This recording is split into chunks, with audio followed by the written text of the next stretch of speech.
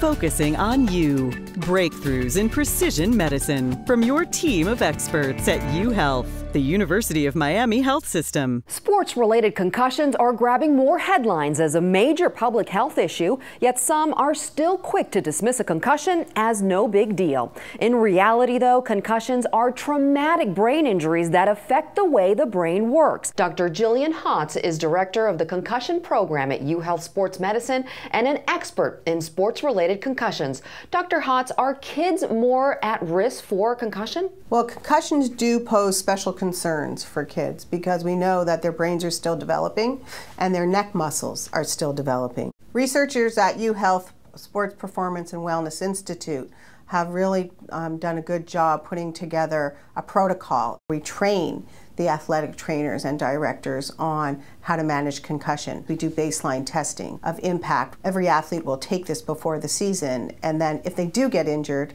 during the season, we'll have something objectively to compare to. We're also recommending the King Devick sideline screening, which will help us assess whether there's a concussive event. I think over the next 3-4 years, we'll have good objective data from some of the biomarker research, neuroimaging, and some of these assessments now that will definitely help us make decisions over the athlete's life to see who's at higher risk and who's not.